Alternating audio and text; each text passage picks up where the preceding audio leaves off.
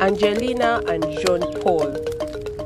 Angelina is married to Jean-Paul. Angelina recently received a 1 million asset transfer cash for business from an organization to start selling produce. After she received the money, Jean-Paul took it, drank half of it, and spent the other half to prepare to marry another woman. Each time Angelina asked about it, Jean-Paul became violent and beat her. Doreen and Olivier.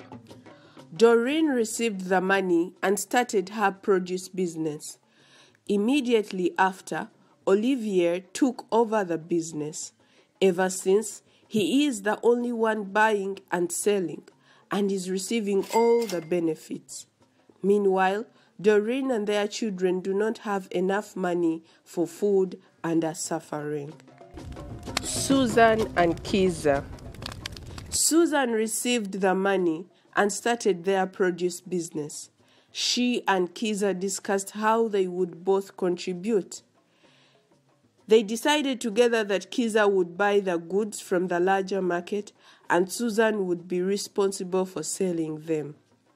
They then decided together that they would save part of the profit, reinvest part in the business, and use the rest to meet the basic needs of the family.